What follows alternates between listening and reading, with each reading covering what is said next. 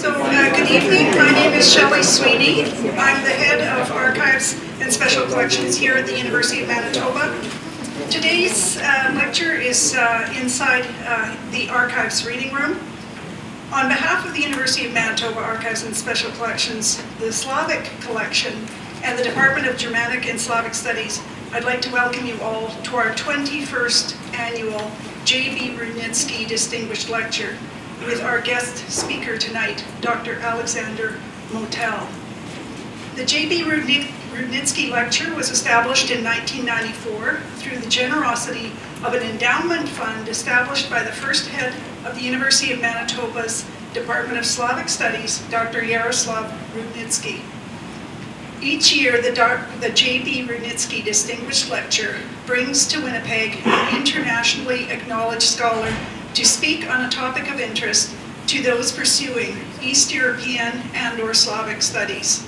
The lecture is jointly sponsored by the University of Manitoba Archives and Special Collections, the Elizabeth Defoe Library's Slavic Collection, and the Department of Germanic and Slavic Studies.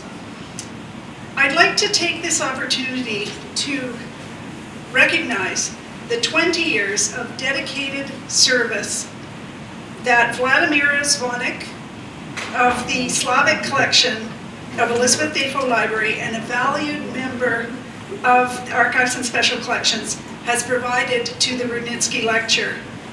She has taken minutes, made all the arrangements for travel, made arrangements for technical support, food for the reception, and many more details. In many years, Vladimira would go with James Komanowski to pick up the speakers holding a sign with their name. We owe a huge debt of gratitude for her exemplary work. Would you please join me in thanking Vladimira Zvonek?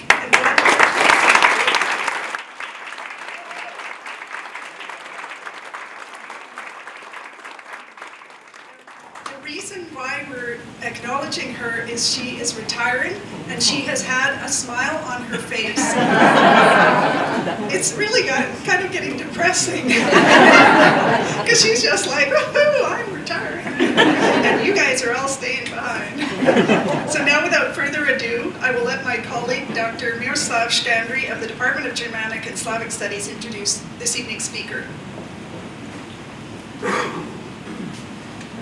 Alexander Motyl is a professor of political science at Rutgers University in Newark, but he's also a writer and, believe it or not, a painter. He has been associate director of the Harriman Institute at Columbia University, and he specializes in Ukraine, Russia, the USSR, nationalism, revolutions, and empires. He's got several books, some of which you may know if you're students of East European history: Imperial Ends, The Decay, Collapse, and Revival of Empires. Another book, Revolutions, Nations, and Empires. A third book, Dilemmas of Independence, Ukraine After Totalitarianism. An earlier book of his was entitled Will the Non-Russians Rebel? And one of the first books that I became acquainted with is The Turn to the Right. This is one of the first, and still a very important book on Ukrainian nationalism, especially the organization of Ukrainian nationalists. So Professor Motyl is well equipped to bring us information on internal events in Ukraine, but also on the whole sphere of Eastern Europe and the politics of Russia.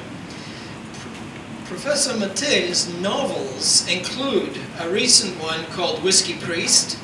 He's got a book called Who Killed Andrei Warhol? He's got another book called The Jew Who Was a Ukrainian. And right now he's working on a work called My Orchidea. He's also a poet. He's published poetry in various places, and he has done performances of his fiction in New York and in various clubs. His artwork has been shown in solo and group shows in New York, Philadelphia, and Toronto. But perhaps best known, he's perhaps best known to many of you because of his blog on world affairs, which is always insightful, concise, and considered. This blog has proven very important guidance to many who follow events. Professor Motyl has a rare talent for responding quickly and intelligently to rapidly developing events. The Maidan, a civil rights protest movement that turned into a revolution, is now, due to Russia's invasion of the Crimea and the massing of troops on Russia's borders with Ukraine, turned into an international political crisis, the gravest one since the end of the Cold War.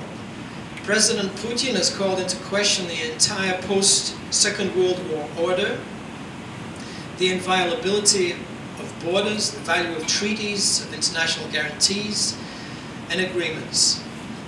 His invasion of the Crimea has united almost the entire Euro-Atlantic community against him. In fact, the entire world. There's now talk of isolating Russia by excluding it from meetings of the G7, by instituting economic sanctions, by freezing accounts of Russian leaders abroad. And in general, it has overturned all our conceptions of what a normal, peaceful world should be. It's generally less recognized that the consequences for Russia will be even greater censorship, more restrictions on free assembly and speech, increased repression of opposition politicians. This process has already begun. Yesterday, access was banned to various websites, political websites, oppositionist websites in Russia. The largest radio station was shut down. Alexei Navalny's blog, an important opposition politician, was shut down.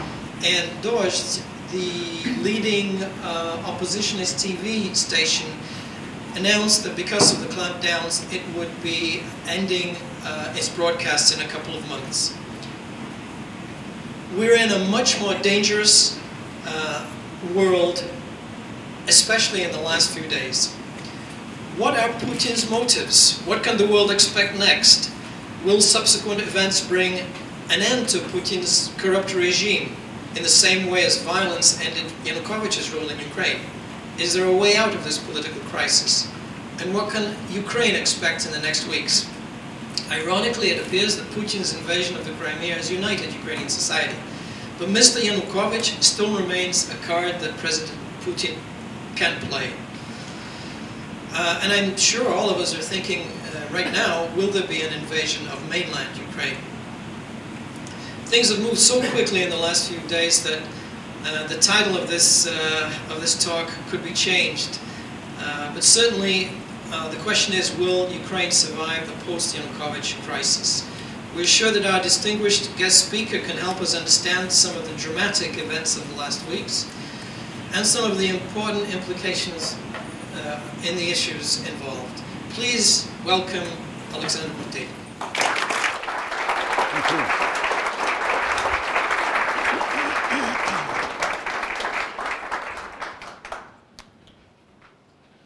Thank you very much for having me. I was here in October, and it was a pleasure, and it's a pleasure to be here again. Then I was here thanks to Mrs. Kotcher. And the last time I had been here was back in 1973 or 74, so it was a period. Miroslav made a very good point, and thank you, by the way, for the kind introduction about the title of the talk. When I was asked to provide it, I think it was back in January, I thought, well, will Ukraine survive Yanukovych? That sounds pretty good. And then eventually, then around towards the end of February, I thought, well, I should call this Will Yanukovych Survive Ukraine? And then, of course, unfortunately, nowadays, the more appropriate title would be, Will Ukraine Survive Putin? As you can imagine, writing this hasn't been a piece of cake. So what I've decided to do is adopt somewhat of an eclectic approach, and I trust and hope you'll find it of interest. Ladies and gentlemen, so I have never experienced war, and I suspect most of you haven't either, or the threat of annihilation, but now, thanks to the internet, I, like thousands of other American Ukrainians and Ukrainian Canadians, am living at the edge of an existential abyss. The violence, the war that threatens Ukraine with destruction does not threaten me, it does not threaten you. I'm in New York, and Ukraine is thousands of miles away, but war will threaten my friends and colleagues and family in Ukraine. I, like thousands of other Ukrainian Canadians and Ukrainian Americans, must now live with the very real possibility that their lives could be extinguished if Vladimir Putin chooses to do so. Indeed, Ukraine could even disappear as a state if he chooses to make it disappear. The internet has inserted the reality and possibility of mass death into our lives. We watch events unfold in real time, and we watch these events unfold all day, every day. There is no respite. There is no pause. Ukrainians in Ukraine must live with the tangible threat of physical annihilation. We must live with the virtual threat of physical annihilation. Their fears, of course, are more palpable. The consequences for them of war and violence are real destruction and real death. The consequences for us are virtual. We are witnesses to tragedy and mass killings. We watch, our eyes glued to our computer screens, and we imagine the horror. Our empathy is not abstract. Our friends, colleagues, and relatives are real people. Neither is our feeling of impotence abstract. It gnaws at our spiritual insides and reminds us that we too are dying, albeit spiritually. Many Ukrainians in Ukraine now believe that a Russian invasion of mainland Ukraine is inevitable. If it happens, war will break out and thousands will probably die. Putin's former economic advisor, Andrei Illarionov, claims Russian armies will march on Kiev and beyond. Putin's ideological mentor, Alexander Dugin, insists that Russians' goals are all of Europe. Meanwhile, Russian troops and tanks are amassed on Ukraine's borders. Terrified realists that we have all become, we naturally expect the worst. That they will soon be attacking a country that dared to say no to Putin. As the clouds of a massive land war appear to approach Ukraine, we watch our screens with horror and hope against hope that Russian bombs will not fall on our friends, colleagues, and family in Ukraine, and virtually on us.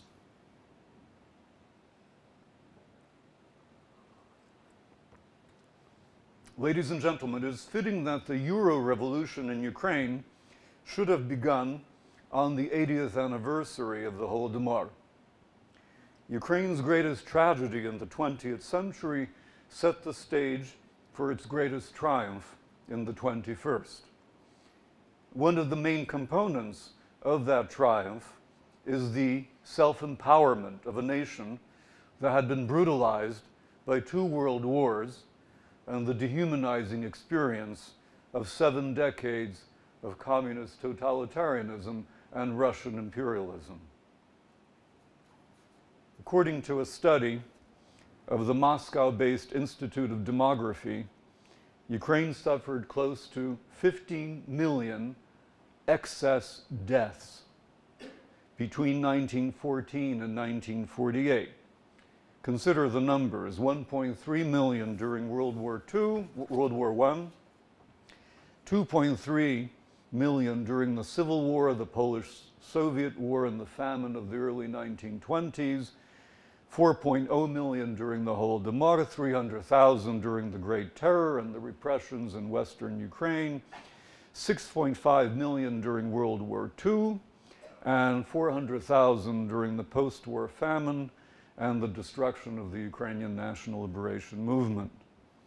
Of this total number, some 6 million are attributable to communist totalitarianism and Russian imperialism, or roughly half of all their victims in the Soviet Union.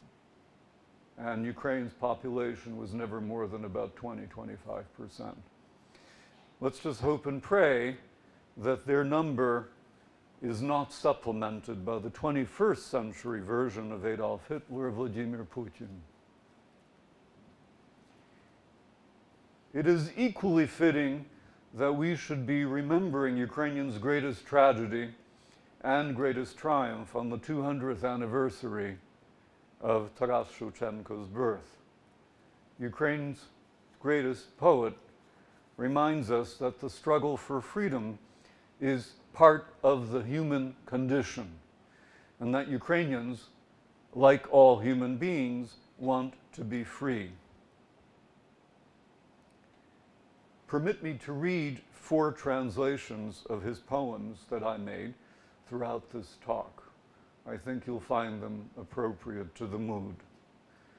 I start with the Ukrainian is Minai dni, minai nochi, days go by and nights go by. Days go by and nights go by and summer's end. Leaves turn yellow, leaves turn dry. My eyes are dead. My thoughts are asleep. My heart doesn't beat and all things sleep. And I'm wondering, am I alive or barely living or just wandering? If only I could laugh or even cry. Tell me, fate, where are you? Have I none? If you can't spare a good one, Lord, then how about a bad one? Just don't let me sleepwalk and lose my heart and roll through life like a rotten log. Let me live. Let my heart live. Let me love. And if not, to hell with the world. It's bad enough to be in chains and die a slave, but it's worse to sleep in freedom and to fall asleep forever without leaving a trace. Did you live? Did you die? Who cares? Tell me, fate, where are you? I have none.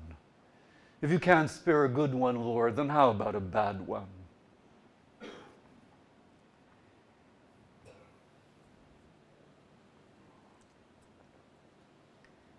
When Ukraine attained independence in 1991, it inherited the state apparatus of the former Ukrainian Soviet Socialist Republic. The administrative organizations that had been appropriate for a Soviet colony were completely inappropriate for an independent state. Government ministries and agencies were functionally undefined.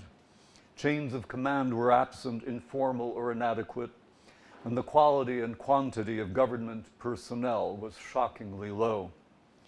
Foreign advisors suggested that Ukraine should pursue radical economic reform, but most Ukrainian elites were correct to believe that fundamental change first required building a modern state.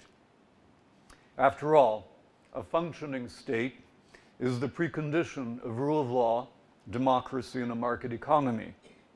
Laws are meaningless without an effective state apparatus to adopt and implement them. Democratic procedures are about the organization of the state and its relationship to civil society. And the market, in order to be a genuine site of economic exchange, presupposes some regulatory agency that establishes and enforces the rules of the game. No less important, the physical security of a country necessitates an administrative apparatus able to maintain law and order within the country, and a security apparatus able to ward off threats from outside the country.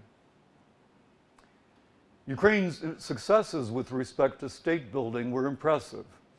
Unfortunately, though not accidentally, state building also assumed pathological forms. When the state becomes institutionally and numerically bloated, its efficiency and effectiveness decline. Lines of command become blurred, elites engaged in localized empire building, resources are diverted from their intended uses, and state employees engage in bribe-taking and corruption. The state apparatus then becomes an obstacle to the goals it ostensibly wants to achieve: democracy, rule of law, a market economy, and security. States become bloated, weak, and parasitical in two sets of circumstances. First, when social, political, economic, and cultural institutions are generally weak, state building often becomes the preponderant policy concern of elites and runs ahead of other institutions. Second, in newly independent countries with weak economies, the staffing of states frequently becomes a source of political patronage for elites. When, as in post-communist circumstances, both conditions come together, you have the worst of all possible world, and the temptation to let state building develop pathologically can become irresistible. Post-Soviet Ukraine proved no exception to this rule. It needed to build a state for reform to be possible. But state building, in the absence of reform, guaranteed that the state would become the primary obstacle to reform. A dilemma, if there ever was one. Let me read another poem from Шевченко. Сонце заходить, гори чорніють. As the sun sets and hills grow dark, as the bird song ends and fields fall silent, as the people laugh and take their rest, I watch. My heart hurries to the twilit gardens of Ukraine, and I hurry. Oh, how I hurry with my thoughts as my heart yearns for rest. As the fields grow dark, as the groves grow dark, as the hills grow dark, I see a star, and I weep. Hey, you star, have you reached Ukraine? Do dark eyes scour the blue sky for you, or don't they care? May they sleep if they don't. May they know nothing of my fate.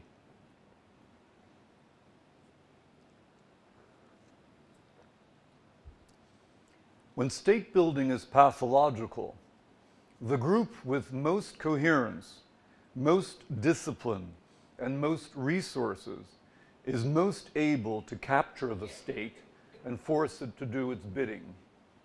In Ukraine, that group proved to be the Party of Regions, which formed an alliance with organized crime and the oligarchs of the Donbass. The Legionnaires had no vision for the country other than plunder and self-enrichment. But they had the disciplined cadre, they had a criminal esprit de corps, and they had fabulous resources. Their first attempt to capture Ukraine failed as a result of the 2004 Orange Revolution. Their second assault in the presidential elections that catapulted Viktor Yanukovych to power in 2010 succeeded. Yanukovych quickly accumulated vast powers, thereby transforming the presidency into a dictatorial office while subordinating the other two branches of government, the Rada and the courts, to himself and his party. He proved to be a quintessential extremist, committed to destroying the existing order as rapidly and as thoroughly as possible. As Yanukovych became the focus of increasingly personalized rule, his closest confidants joined him in plundering the country. The logical endpoint of this development was reached in 2012, the triumph of Yanukovych and his so-called family.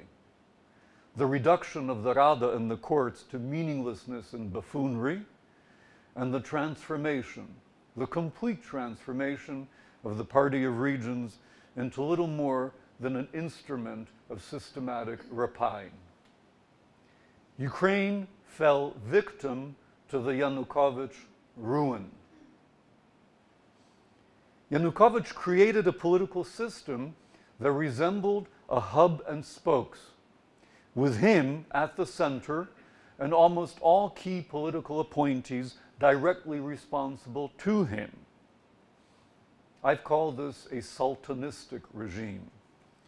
Such a regime is and was intrinsically brittle and unstable. Sooner or later, sultanism had to collapse under its own dead weight for a number of reasons. First, sultanism could work in a medieval setting with a primitive peasant economy and an illiterate society, but it is incompatible with both a modern economy and society, which can be governed only with flexible and effective institutions, and it is also incompatible with an increasingly globalized world within which the free flow of information defines effective government.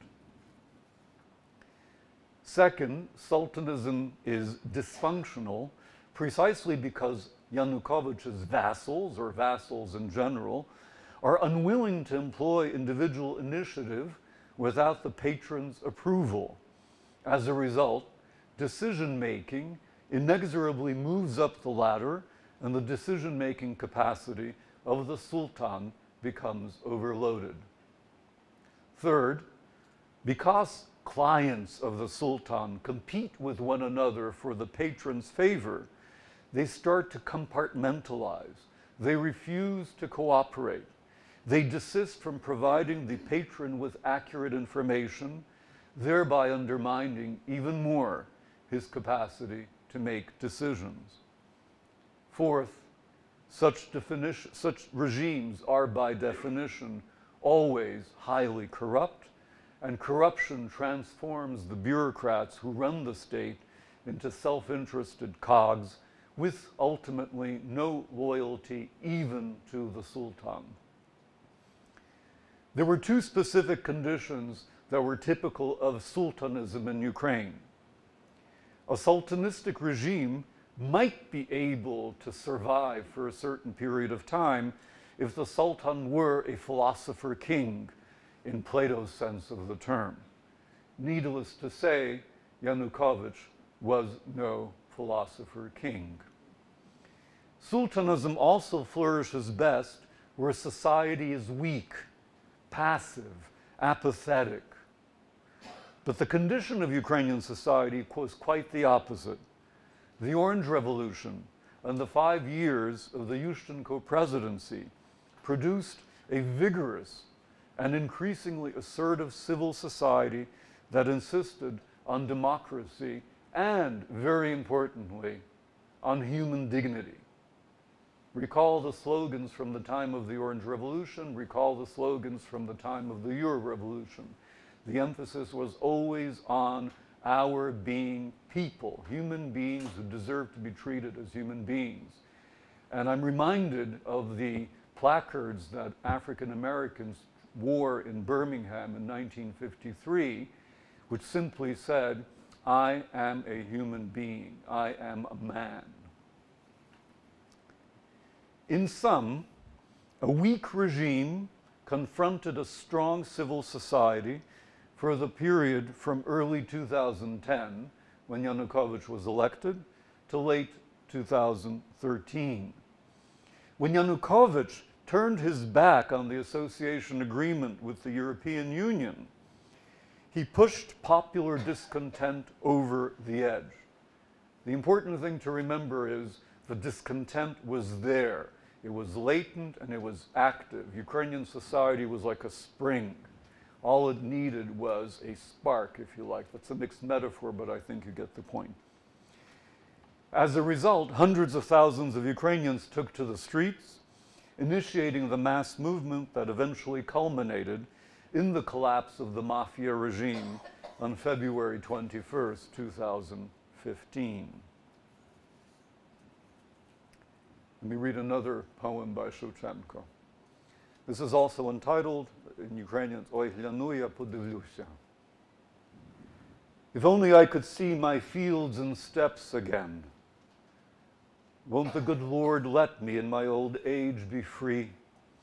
I'd go to Ukraine, I'd go back home.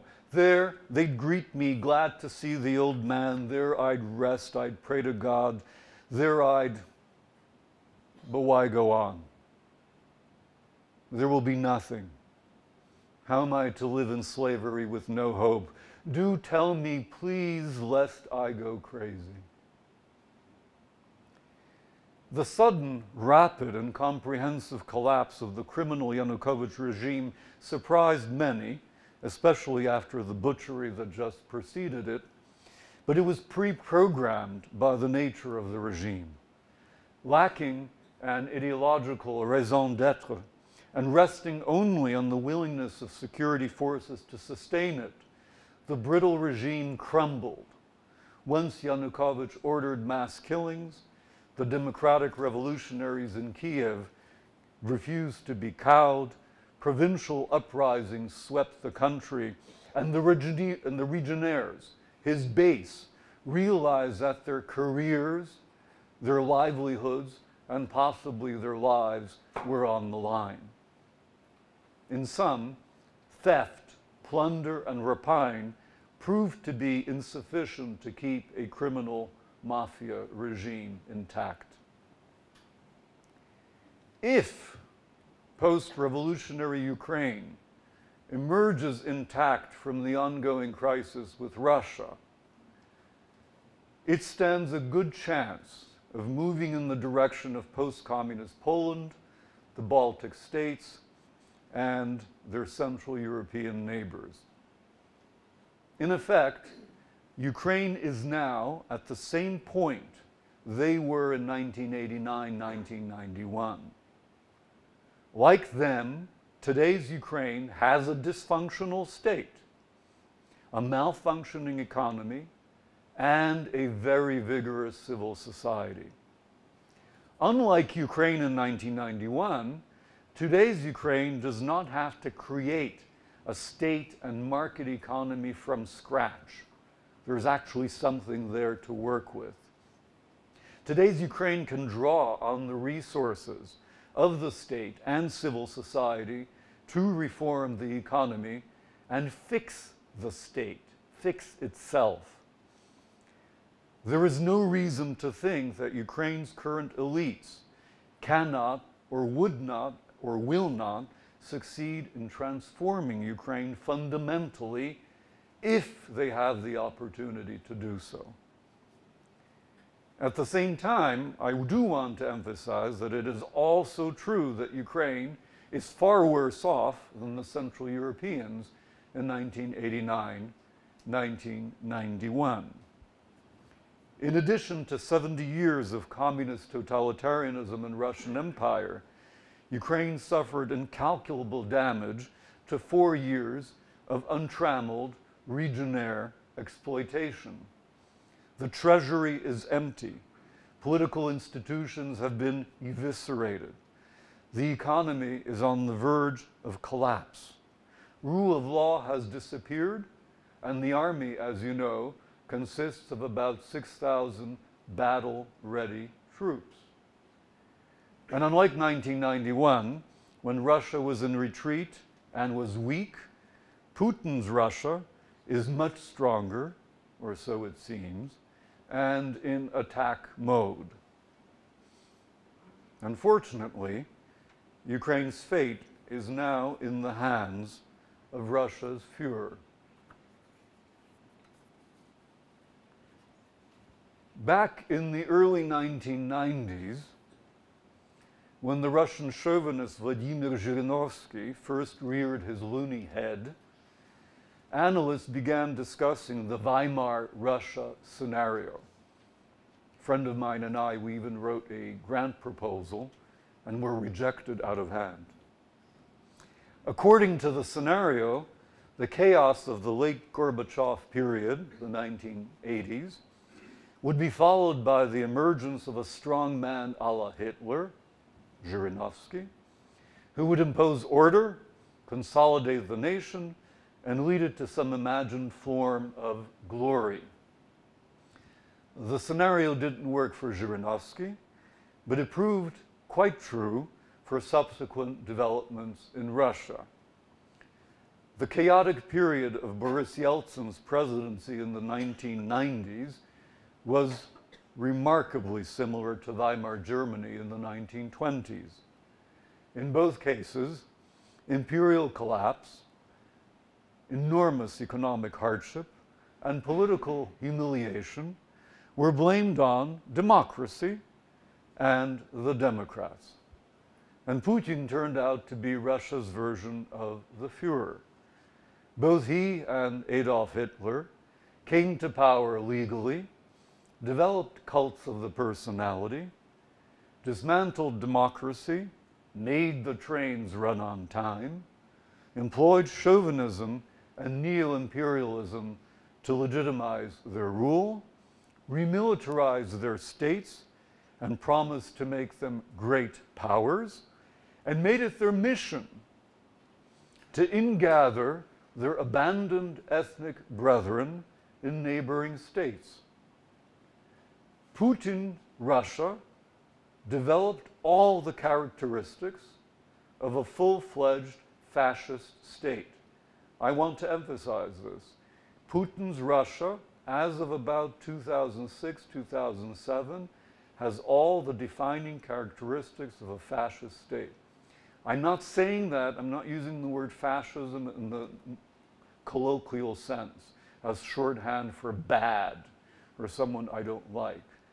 This is a system that is strikingly similar, if not indeed identical, to the systems that existed in Mussolini's Italy and Hitler's Germany. It is not authoritarian. It stopped being that somewhere in the middle part of the last decade. It has moved on. First, it moved on to become fascistoid. It is now pretty much a full-fledged fascist state. And keep in mind, what are the characteristics, the key characteristics of a fascist state? It's not just pure authoritarianism. We find that everywhere.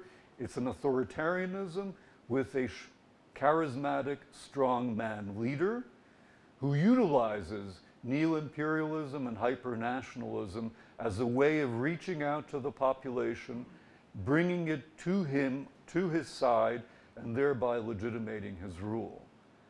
That should strike a bell as you're thinking about Putin, and it should also strike a bell when you think about Mussolini and Hitler.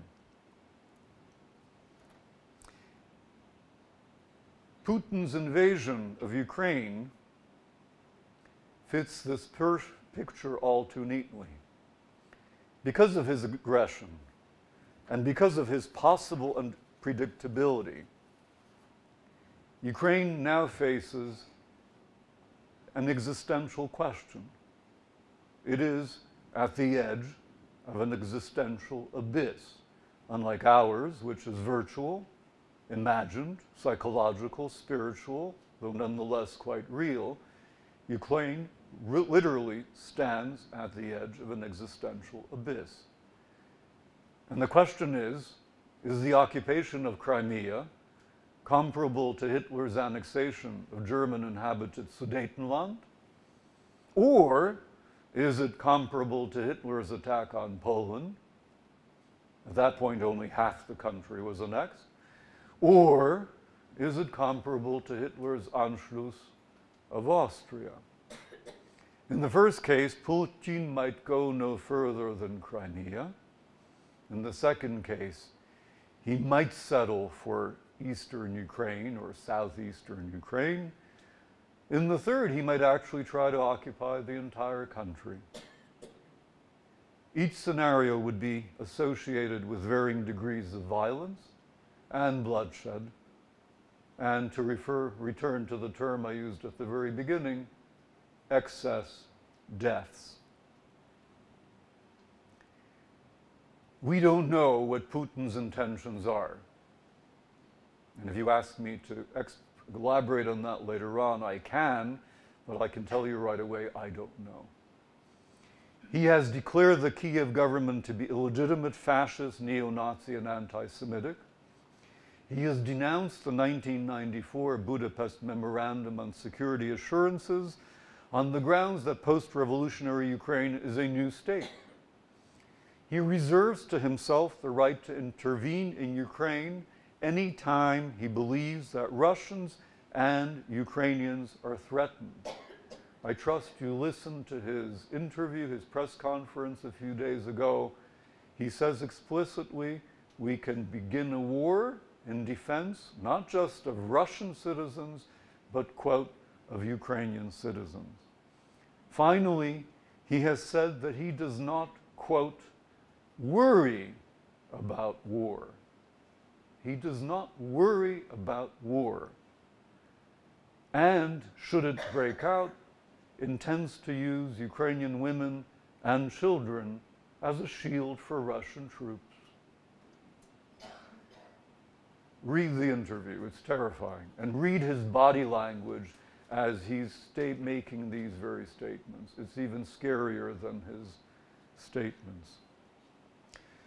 I submit to you this is not the language of your everyday statesman.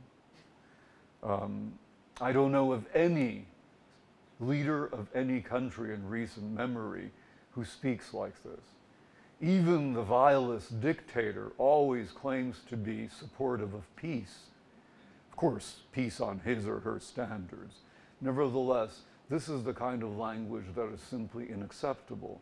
This is the language of a dictator, possibly of a megalomaniacal dictator. This is frankly the language of Adolf Hitler. And frankly, I'm terrified. How far will Putin go? As I said, I don't know. No one knows. It's speculation. Let me suggest a number of possibilities. This is all that we can do. If he is truly mad, if he is truly incapable of rational thought, of weighing costs and benefits, of seeing into the future and weighing costs and benefits, all bets are off. And then we may expect, as Dugin suggested, that Putin will be marching on Paris, because nothing will stop him. And there have been analysts in Russia and other places who suggest just that this is a man who's been completely swept up by this ideology, so much so that he sees nothing, he hears nothing other than the dictates of this ideology. Despite what I've just said about him, about his being Hitler, I do think that his recent behavior and his behavior over the last 14 years gives us grounds to suspect, to think that he is capable of rationality, that he is capable of some measure of cost and benefits. He is capable of understanding causes and effects, and the likelihood that certain behaviors will produce certain kinds of responses. I can go into that later on if you like. If that's the case, then there is hope. Obviously for Paris, but there's also hope for Lviv, Kyiv, and perhaps for points east of Kyiv. Because, of course, he would have to calculate what all of this means and what all of the negative consequences of his behavior might be for himself as well as for Russia. If this is true, and I don't know this to be true, but as I said, I'm happy to explicate on that later on, then it seems to me that a full-scale land war in all of Ukraine seems unlikely. Not impossible, and I'd like to say it's impossible, but it strikes me as unlikely. Because, and primarily because, unlike the invasion of Crimea, an invasion of Ukraine, a full-scale invasion of Ukraine, would not be a quick and glorious little war. It would be complicated, it would be messy, it would be bloody, and it would have all sorts of untold consequences. Unfortunately, an attempt to pick off some vulnerable provinces, especially in the southeast, is less unlikely, or if you prefer, is likely. Although, here too, the longer Moscow waits and the more Ukraine builds up its defenses, the more difficult and perhaps the less likely such an annexation will be. Most likely, perhaps even certain, is, to my mind, the more or less permanent occupation of Crimea. Things may change 5 or 10 years ago, and I'll suggest at the end of my talk why they may change for the better, but for the foreseeable future, I, for one, don't see Crimea remaining officially, de facto, that is to say, within the confines of Ukraine. What is equally certain is that whatever the outcome, Ukraine and Ukrainians, them and us, will have to learn to live on the edge permanently of an existential abyss. We have to live, at least as long as Putin remains in power, or possibly as long as a Putin-type fascist Russia exists, with the threat of with the potential threat of annihilation. Real for them, spiritual and virtual for us. It occurred to me this week as I was thinking about this that Ukraine has become Israel. And Ukrainians have become Jews. We are Vladimir Putin's Jews. And if that doesn't create bonds of solidarity between the two communities, I don't know what will. However, like Jews, certainly like my Jewish friends in New York, who have a great sense of humor, who never give up, and who are committed to living their lives normally, regardless of whatever adversities they encounter, I do not despair, and I refuse to despair. Just as aggression brought down Hitler, so too the Crimean invasion, and possibly an additional annexation, will turn out to be the greatest strategic blunder of Putin's career. Indeed, it could even lead to the end of Putinism. And I'm saying this not just to end this talk on a happy note. I truly believe this. And the argument is somewhat similar to my Cassandra-like statements for over the last 3-4 years that Yanukovych is doomed. At least in that regard, I was right. Please pray and hope that I'm right in this regard as well. If Putin knew his history any better, he'd know that nothing consolidates post-revolutionary regimes like invasions. Look at France. Some counter-revolutionaries always join the invaders, but most people put aside their differences and rally around the flag. The threat of existential annihilation strengthens post-revolutionary states, strengthens post-revolutionary armies, invigorates national identities, and encourages leaders to adopt radical change. They have to. There is no choice. For 24 years, Ukrainian elites had a choice to do something or to do nothing, which was significantly easier. They have no choice anymore. They have to do something. And the Ukrainian response to Putin's invasion, the Ukrainian response there as well as the Ukrainian response here in Canada and the United States, fits this bill to a T. East and West, Russian speakers and Ukrainian speakers, ethnic Russians, ethnic Jews, ethnic Crimean Tatars, have discovered for the first time in many years, possibly for the first time in 70 or 80 years, that they actually have a common homeland, that they have something to lose. Even Ukraine's top oligarchs, all Russian speakers, have condemned the invasion and rejected partition. We'll see how they respond in the next few weeks. Nevertheless, that's important.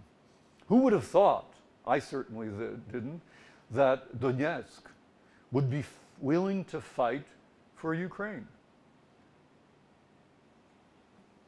When the crisis ends, and of course it will end, Ukraine, whatever its shape and size, and that's the proviso here, will be stronger. I don't doubt that. Its diverse population should finally possess the features of a modern nation, or be way along the way of developing the features of a modern nation. Ironically, it should be the case, I think it will be the case, that Putin will accomplish what Ukraine's elites have thus far failed to achieve: effective state building and genuine nation building. And that Ukrainian state and that Ukrainian nation will not regard him, and probably not regard Russia and his hysterical warmongering supporters with affection. There's an additional irony here, if you like. One could argue that it was Lenin who established the first Soviet Ukrainian state. It was Stalin who unified the Ukrainian territories, Khrushchev who added Crimea to the mix, Gorbachev created the conditions for Ukrainian independence, and if things work out well at the end of the day, Putin may actually succeed in creating a real state and a real nation. As you know, Putin's naked aggression has also outraged the international community, and in particular the United States, Canada, and the European Union. In this respect, the Weimar scenario does not, fortunately, hold. The democracies have not responded to Putin's aggression with Munich-like appeasement. The West has extended impressive financial and diplomatic support to Ukraine, while making it clear that Russia is a rogue state. Putin essentially is a pariah leader, and Russia is a rogue state. Ukraine will eventually join the West and thus the world. In contrast, ordinary Russians will suffer, even as Putin persuades them that his chest beating is an adequate substitute for a good life in the modern world. Although some 2/3 of Russians currently support Putin, that number will drop if and when body bags arrive in Moscow and the stagnant Russian economy creaks under the burden of military adventurism and prolonged occupation. Wars and occupations are expensive, especially for states with stagnant economies and declining reserves of energy-generated easy money.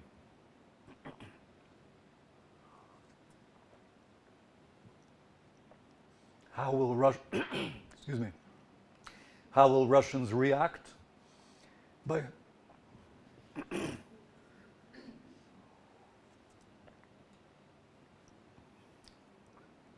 How will Russians react?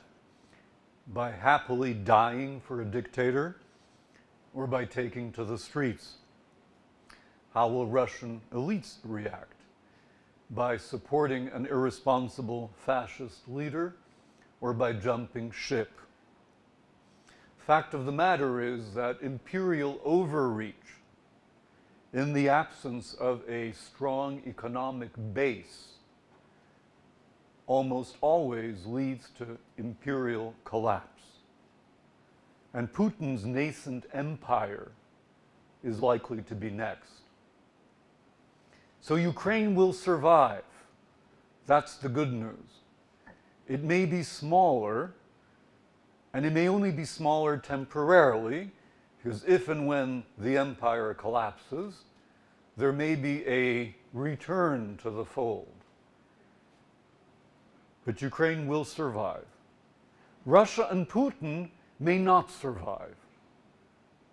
Russia probably will, Putin almost certainly will not. And the only question is, and this is the tragic question, is how many people will have to suffer before Russia's Hitler suffers Yanukovych's fate? How many excess deaths will Putin cause and Ukraine, as well as Russia, have to endure for the sake of his megalomaniac dreams and plans? Let me end on a hopeful note with another poem from Shevchenko, and this, of course, you know, Zapovit, or Testament. When I die, let me rest, let me lie amidst Ukraine's broad steppes. Let me see the endless fields and steep slopes I hold so dear. Let me hear the Dnipro's great roar. And when the blood of Ukraine's foes flows into the blue waters of the sea, that's when I'll forget the fields and hills and leave it all and pray to God. Until then, I know no God. So bury me, rise up and break your chains, water your freedom with the blood of oppressors, and then remember me with gentle whispers and kind words in the great family of the newly free. Slava Ukraini, and in the spirit of Jewish-Ukrainian cooperation, L'chaim.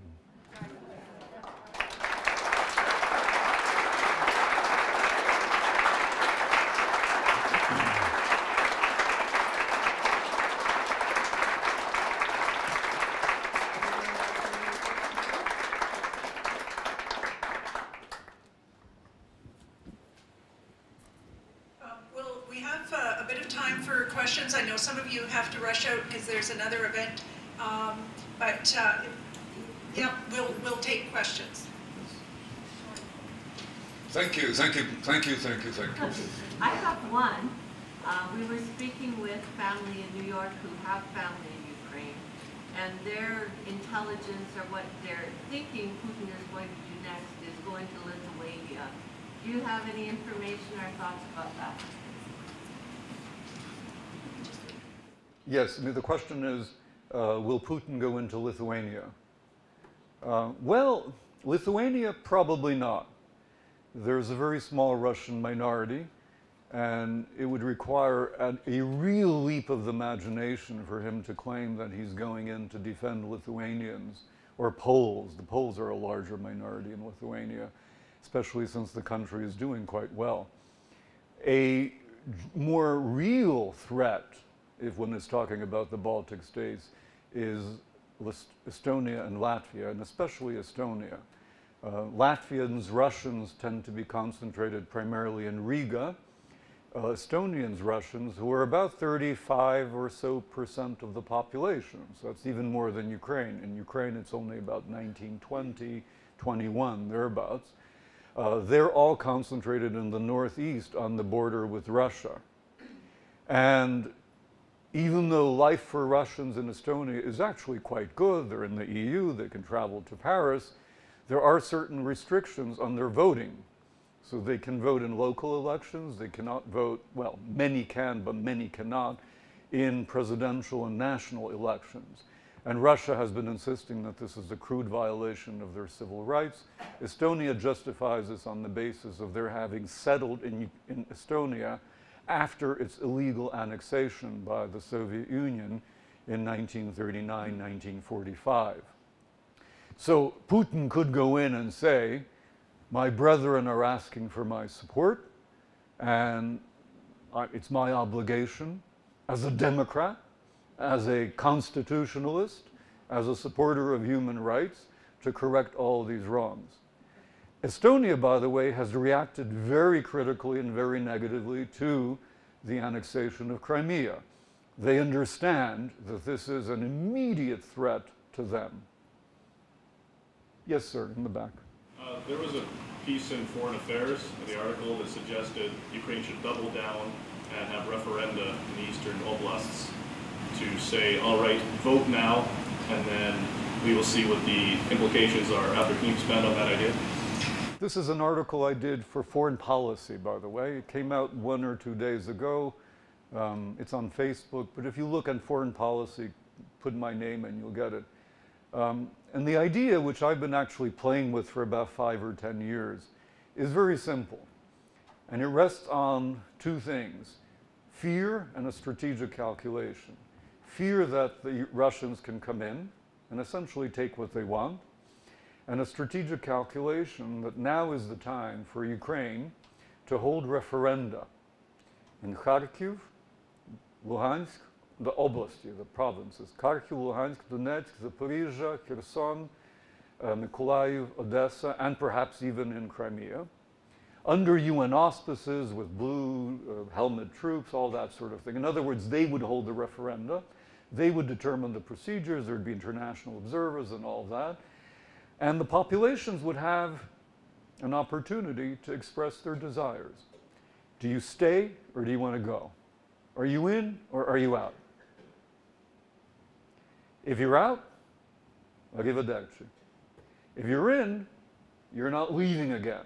You're in to stay. All right? So if you're in to stay in this Ukraine, and if you don't like it, go. That sounds like a risky proposition. And here's the chytry Maloross kind of angle.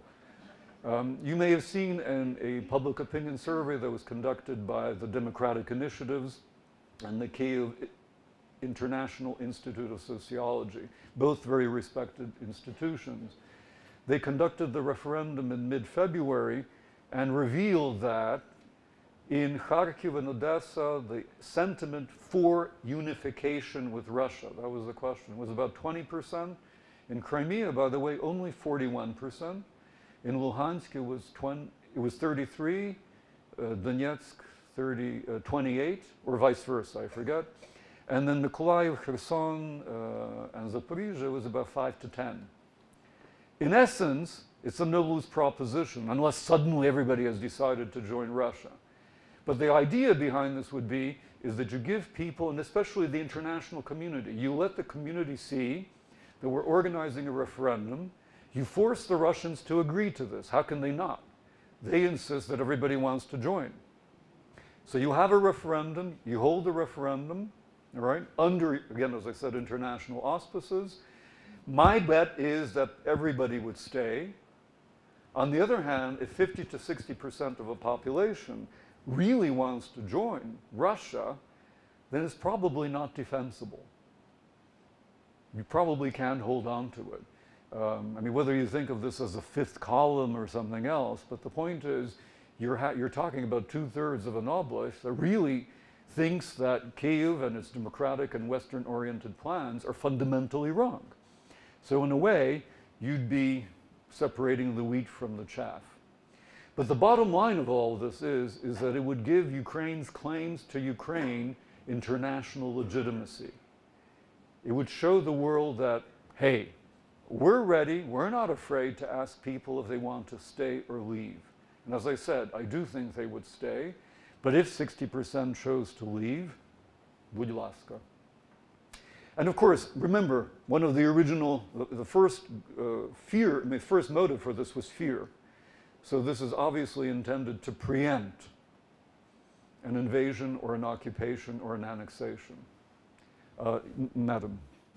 In what scenario, how far the USA can go in helping Ukraine military? I know the states don't like to sacrifice their people, but military or with arms, whatever. Well, there's been talk. Yeah, oh sure.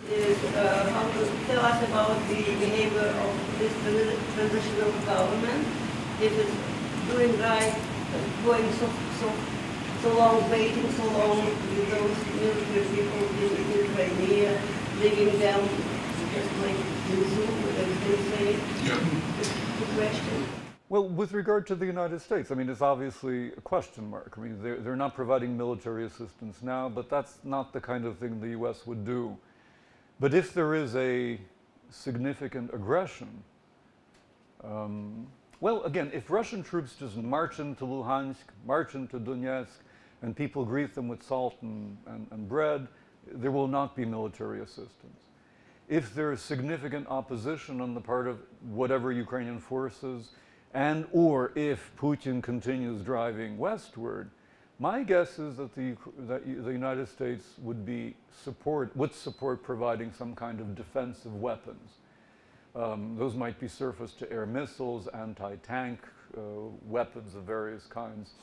That would possibly happen. I think there's a good bet that would happen. Of course, one could say it's a little too late. Obviously, one would prefer to see some kind of cordon sanitaire being constructed now. But that's just the way these things work in international relations. One always responds a little too late, for better or for worse. As to the Ukrainian government, personally, I remember the Radas took power exactly 2 weeks ago. Then they had to change the constitution in order to do things legally, blah, blah, blah. Then finally it was Thursday, roughly 1 week after Yanukovych's downfall, that we finally have a government. They published this magnificent plan of action, and then Friday the invasion occurs, right? So has it done well? Given, all things considered, the fact that they've replaced virtually every governor, that they're embarking on various reforms of ministries, that they've reached out to the West and have actually gotten an enormous amount of support from the West, that they're trying to make the army and the military and the National Guard a little more functional, that they're trying to establish controls on the eastern borders, more or less successfully. And this is all with militia and internal troops whose loyalty may be a little shaky, so you're not really sure, especially the guys in the east, whether they will stop those Russian extremists from coming in or whether they'll simply say, пожалуйста, right? So, given all those complexities, I'm impressed. Given the fact that Ukrainian troops in Crimea were so totally outnumbered, I think this is the right strategy. To show, the fact that they've resisted non-violently, which is not what armies generally do, has done two things. One is it works extremely well in the international community. People say, oh, all these Ukrainians, they're terrific, right? Three things. The second thing is it didn't give Putin the pretext that he was looking for. Because, of course, once we start shooting first, then, of course, he simply comes in and he's defending poor Russians from Ukrainian aggression. And then there was a third thing that I forgot. But in any case, so my sense is that actually made sense. But of course they would lose. That's the other point. They would simply lose. So you would lose all your forces. You would lose all the logistical supplies and things of that sort. So it's better simply to maintain them where they are. Ukraine was in a no-win position. The question now is what happens after this referendum, because as soon as it takes place and they declare independence and so on and so forth, they will declare Ukrainian troops as an occupying force. And of course it's not, and the legalities will be on our side. Nevertheless, they will declare Ukrainian troops as an occupying force and therefore feel justified that they might be able to employ violence as well. Oh. Okay. I've got a question, and it's about something that I haven't heard about or read. Because Ukraine now is more unified than ever, as you said, and there is an interim government now, only an interim government, and Putin and Lavrov keep saying they don't recognize the interim government, and the early elections are scheduled in May. Why doesn't the interim government call a snap election? And if Yanukovych wants to come back, allow him back and call a snap election and show the world a real democracy under siege. Yeah. Well, two responses. One I think is pragmatic, namely, there are 220,000 Russian troops arranged along Ukraine's eastern, northern, southern borders, something like 500 tanks, 300 fighter planes. So there's a sense that, well, annihilation is perhaps approaching. And under those kinds of conditions, generally, governments tend to coalesce, they tend to focus on the security issues, and because that's the priority. Survival is the precondition of anything else. So, and remember, an election costs money, you've got to organize it. If it's supposed to be done according to the books, constitutionally, you need a campaign period, you need to register everybody, and so on and so forth. So that just complicates things enormously. But the May elections are only a couple months away. Right, well, If you work really hard, you could speed things up. well, again, remember, if you bracket the Russian invasion, first of all, the May elections would obviously take place. At this point, we don't even know if there will be a Ukraine in May. I mean, I'm being very, I don't quite mean that, but I'm trying to make a point. If there is at least a hint of a possibility that the country might not exist, why worry about elections? What you're worrying about is the 220,000 troops. I would worry in exactly the same fashion. The other point, remember, elections would work well with the West. But the West is on board. The West recognizes this government. I don't believe for a second that fair and free elections would persuade Putin or desist him from doing whatever it is that he wants to do. If he wants to march, he'll march with Yanukovych in Tau, with Yanukovych in Kiev. It doesn't really matter. Remember, I mean, he's using bogus arguments regarding constitutionalism. He's using bogus arguments regarding legalities and human rights. This is a man who has persistently, systematically, consistently violated the Russian Constitution for 14 years. This is a man who's dismantled every human and civic right in Russia. This is a man who's dismantled democracy. For Ukraine to play the game is obviously important, but it's important for its own sense of well-being and it's for its own identity. It won't persuade him. Sir. Oh, I'm sorry. Okay. Well, okay. How about 3 questions, but you ask them, and then I'll respond to all of them. So, how about 1, and then 2, and then we'll take someone from the back. Okay, from here, from the lady over here. Okay, is that all right? Yeah, that's good. Okay, and then if you just ask your questions, and I'll try to respond. Okay, a non-Ukrainian friend of mine asked the question to me. Is maybe in the short term, is Ukraine better off without Crimea? What's your thoughts? All right. Is Ukraine better off in the short term without Crimea? Yes. Madam, I'm sorry. Sorry. With Ukraine in crisis, what about Russia with its Caucasus, Central Asian republics, and even the Tataric have notified for jihad?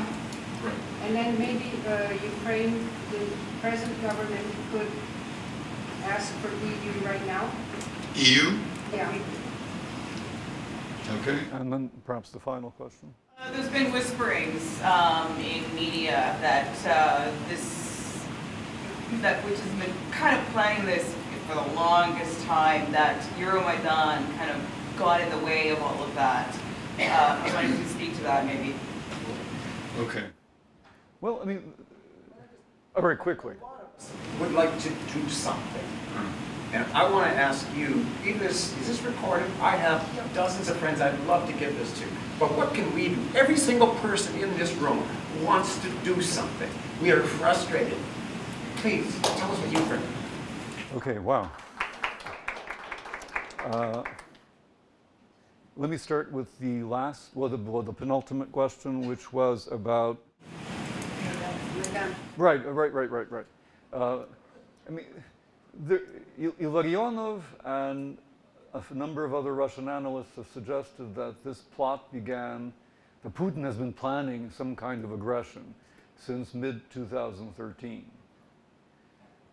Now, how do they know? I don't know. Do they know? I don't know. If it's true, then the question becomes, well, I mean, was this just some sort of... Remember, pentagons and ministries like that, they're always planning. That doesn't necessarily mean that it's in the works. But if it was in the works, then that may mean that he was expecting Yanukovych to sign the association agreement and thereby take a chunk of Ukraine as a kind of punishment for Yanukovych. That's one possibility. Other people have said, you know, this has been something that was improvised in the aftermath of the Euro revolution, which is also possible. We just don't know, right? We just don't know. Now, mind you, if it was planned in 2013, then the idea that Putin is a madman who is out of control becomes significantly less persuasive. Because this is something that he alone would not have been planning. He's planning this with his advisors, the military staff, and they presumably had some kind of goal in mind. There may be a glint of good news in that, in the sense that we'd probably prefer a sane Putin to an insane Putin. Better off without the Crimea. You know, if you look at the population of Crimea, 55% roughly are Russian, roughly 24 are Ukrainian, and about 15, give or take, probably 15, 16 are Crimean Tatar, and then another 5, 6 are other. These Russians came there primarily, but not exclusively, after World War II. These were primarily, though not exclusively, war veterans. So you're talking about a hyper-nationalist, hyper-chauvinist population. Not all of them, of course, but very many of them. And these are people who are probably irreconcilable. My guess is that one can talk to many people, you know, Russians in Luhansk, Donetsk, Kharkiv, and others, Odessa, Minashi in some sense of the term. These people are fundamentally settlers. They're like, in some ways, the people who came into Estonia. Would Ukraine be better off without them? Probably yes. Probably yes. Would Ukraine be better off without Crimea? Well, it depends, right? If Crimea is supposed to be a hotbed of radicalism, jihad, and Russian, you know, terrorism, then yeah, it's better off. Go, leave. If it were to be what it was over the last 20 years, which is to say a kind of crummy version of the Riviera with, you know, with a disgruntled Crimean Tatar population, and, you know, then it's okay, then it could stay. Given what it's become over the last 2 weeks, losing Crimea may not be such a loss. I mean, I actually wrote a piece, then that's the title that the editors developed. It may not be such a loss. Ukraine will go on. Ukraine will do perfectly well. My fear is in Crimea, frankly. If that would stop, again, I don't want to use the word appeasement, but given all these characteristics of Crimea, Putin, you want it, go ahead and take it. I'm worried about the southeast of Ukraine. I'm worried about Kyiv, I'm worried about Lviv. As unlikely as I think a full-scale war will be, I'm still very worried about it because a 5% chance is roughly 5% too much, all right? So I'm worried, and any existential threat is too much of an existential threat. Crimea, on the other hand, is not. One of the things to keep in mind if you're looking for sources of Schadenfreude is if Crimea, I mean, if and when Crimea becomes some kind of statelet or part of Russia, its tourist industry will go through the floor. And the economy is likely to collapse, and within 5 or so years, people in Crimea may be longing for the good old days of Ukrainian mismanagement in Kyiv, which left everything alone, and, you know, it was crummy, but it was okay. Very good question about the implications for Russia. In invading a territory and annexing a population because it consists of Russians and Russian speakers or Russian citizens, Russia has created a very dangerous precedent for itself and for its relations with the countries of the near abroad. So for starters, let me start with the second point first. As you know, Putin has been dreaming of the customs union, the Eurasian Union, and all that. And the only 2 countries that have always signed up were Belarus and Kazakhstan. It is very significant that neither Lukashenko nor Nazarbayev, the president of these places, has endorsed the Crimean invasion. They've been silent. And again, for a very simple reason. It's like Estonia, but they're not in NATO and they're not in the EU. From their point of view, what Putin is saying is that they could be next. Right? Something like 25–30% of the Belarusian population is Russian, and they tend to be in the east. Most, if not all, of northern Kazakhstan consist of Russians and Russian speakers. And that is especially vulnerable because all of the Kazakhs are in the south and they're separated by steppe and desert in between. So it's even easier to invade than Kherson, Zaporizhzhia, or something like that. You just have to take it. And it would take the Kazakhs 10 days to cross the desert before they actually come to it. I'm exaggerating, but the point is it's a big country. So they're terrified. And what Putin has essentially done is he's killed any notions, any plans, any schemes for some kind of larger, kind of Russian-led union. After this, why would you want to join? It's crazy. I mean, they may join for kind of pro forma reasons, but it won't be significant, it won't be important. Internally, as you probably know, Russia has some 10 to 15 autonomous republics, plus a whole bunch of subdivisions within those that happen to correlate with non-Russian nationalities. I mean, there's the Chechens, there's the English, the Ossetians, the Dagestanis, which we hear about, of course, because they're in the North Caucasus and they've been actively engaged in either terrorism or national liberation, depending on your viewpoint. But they have the Tatars in Tatarstan, they've got the Uyghurs, they've got the Yakuts, they've got many other nationalities, many of whom are in the east and along the borders with China, Kazakhstan, and other places. If Putin has the right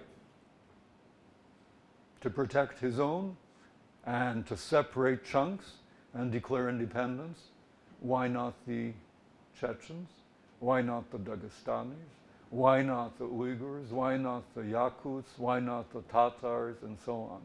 Many of these regions actually have very significant deposits of mineral resources. Yakutia is the primary source of diamonds. Tatarstan has a lot of oil. They could cause significant trouble. And you should expect something like this to happen. I mean, not immediately, but it will begin to happen, especially as the Putin state, on the one hand, starts cracking down in the manner that Miroslav suggested. So it's going to squeeze everybody. And then at some point, it will start loosening. It will become equally brittle, similar to Yanukovych's regime. And at that point, you can imagine those various nationalities will start rearing their heads. Joining the EU, highly unlikely, but the association agreement is presumably going to happen within the next few weeks. And that's obviously a very positive step forward. What to do? I write a lot, and I would encourage all of you, whether you do this professionally or not, to consider that as well. We need to affect the discourse, to use that academic term. We need to make sure, in letters to the editor, in occasional op-eds, in longer pieces, that the public opinion, and especially the media more generally, are on our side. We need to clarify mistaken notions. It's very important to emphasize over and over again that Ukraine, and especially the government, does not consist of fascists, neo-Nazis, and anti-Semites. That can be done, as I said, in letters to the editor. 1 is nice, 100 would be better. Op-eds, opinion pieces, those sorts of things make some kind of difference. They're not going to change the Prime Minister's policy overnight, but they create an atmosphere. They force people or encourage people to think in terms of what possibilities are, of how to look at Ukraine, how to understand it. And for, of course, as you know, for many North Americans, Ukraine is still a bit of a cipher. It's not clear what it is and what it means. These coming weeks will be especially critical. I mean, if Russia does nothing, then, you know, we can all go home and watch Jimmy Fallon or something. But if the worst case scenarios take place, it will be very important to explain to the public what is going on. And we can make a difference. I mean, Canada was one of the first to adopt sanctions. Canada was one of the first to adopt tougher language. The United States was probably second. Those things matter. What strikes me as someone who writes too many of these things is that there are far too few of us who write op-eds.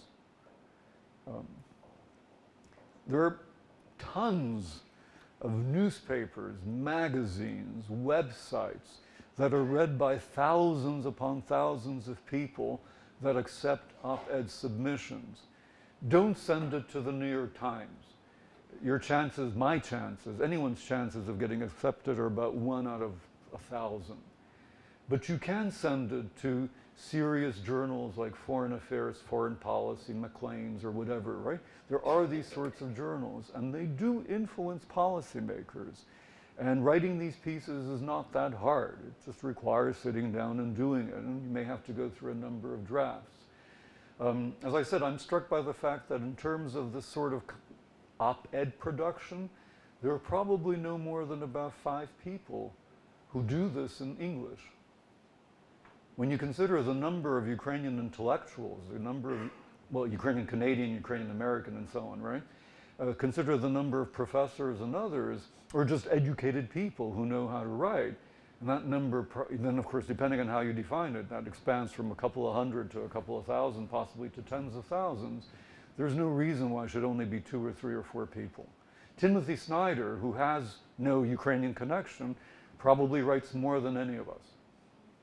Thank God for Timothy Snyder, but where are our Timothy Snyders? That's very important. And we can do this by affecting the media in general. So it's not just writing. I mean, there's radio, there's television. There are ways in which we can affect these sorts of things, and they do have an impact ultimately on creating impressions, creating moods, creating alternatives, framing issues, if you like. And then, of course, things like badgering your representatives, whether it's in the parliament or in the Congress. You know, never letting them forget that this is an important issue, that it matters to the constituents, and that they're not going to vote for him or her if they neglect this. That's important too. And then, of course, last but not least, money matters, but there are those channels, you know about them. Ukraine will need money. You know, whether it's the families of the dead, those who were killed, whether it's the families of perhaps future excess dead or injured, and of course there are very many of those. And regardless of which scenario eventually plays out, if, as I believe, there will be a Ukraine, and if, as I believe, there will be a strong or stronger Ukraine that will survive, we can then make a very important contribution to that Ukraine. Whether it's in terms of money or personnel or the kind of support that we can give simply by attending lectures such as this. All those things matter. Last point, it's important to emphasize over and over again. Let me make this point, and then I'll stop. I promise to stop. But it's important to emphasize who the real fascist is. All right? If you're not sure how to frame that in sort of academic terms, I've got a whole bunch of articles. Some of them are on the web and so on, and you can use the language. But it's important to emphasize that Putin is the fascist. Putin, Russia is a fascist state. It is. I'm not, again, as I said, I'm not just saying that, but it is. And we're not. And Ukraine is not. There may be a couple of crazy fascists running around, is obviously the case, but that doesn't make it a fascist state. It's not a neo-Nazi state. It's not an anti-Semitic state. And all these, those statements by the chief rabbi of Kiev, the open letter by those Jewish activists, we've got to push that everywhere we possibly can so that people understand who the good guys are and who the bad guys are. And it's clear that we're the good guys. And we can't let them in Moscow twist that discourse, twist the images in such a way that people start talking about fascists in Kiev. Well, good God, maybe they deserve this. We've got to forestall any possibility of that. We have to present ourselves as the Democrats because we are. We're the aggrieved because we are. or they are, even more so than we are, of course. But the point is, we're the ones who deserve the support of the world, whether it's economic or military, diplomatic, or for that matter, just moral. Sorry for going on and on. Thank you very much.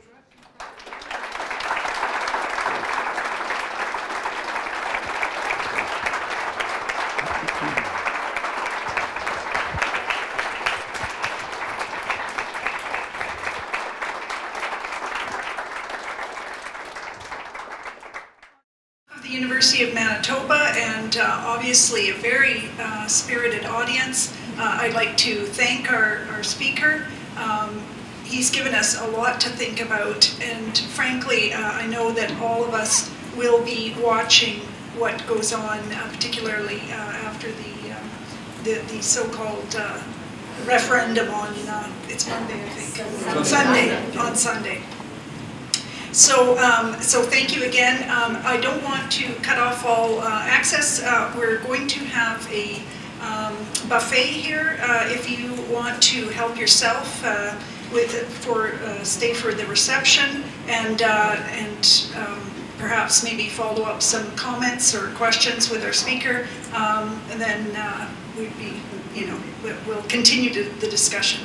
So thanks again, and we'll be watching what goes on. Thank you.